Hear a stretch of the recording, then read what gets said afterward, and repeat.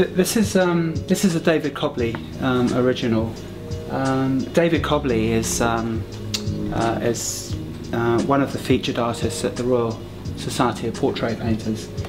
A benchmark set by that institution in London to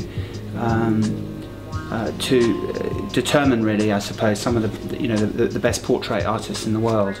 As an international body, the Royal Society of Portrait Painters is associated with the National Portrait Gallery, and the National Portrait Gallery it's no small feat for any artist to exhibit at the National Portrait Gallery, which indicates the level and the quality of art of the artists that we are in relationship with. Like Christopher, he's another artist that has exhibited in a similar vein. Vincent Brown is also another one that we have representing in our gallery. David Cobley is one of the only artists that the National Portrait Gallery has purchased a work, the famous rendition of Ken Dodd, which hangs at the National Portrait Gallery.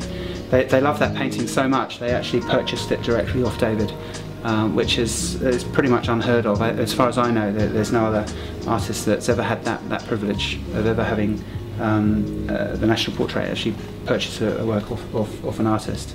So again,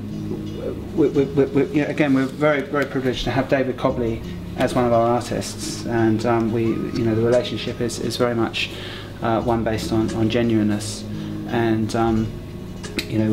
with the audience coming down from London and Europe and beyond, to see the Turner Contemporary.